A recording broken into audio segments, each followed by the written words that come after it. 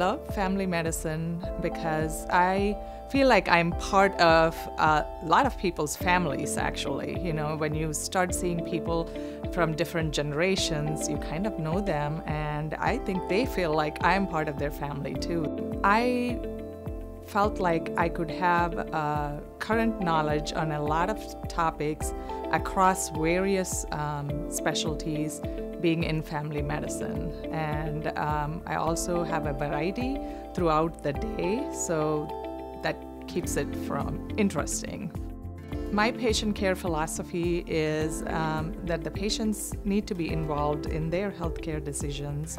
So I explain to them the best possible way I can about the problem, the treatments, and I would like them to be a big part in the decision making, and I can steer them in the right direction, but ultimately it's up to the patient to make the decision. After the visit, I hope the patients have a good understanding of the problem, whatever they came to see me for, and have a plan as to do how to treat it and make it better.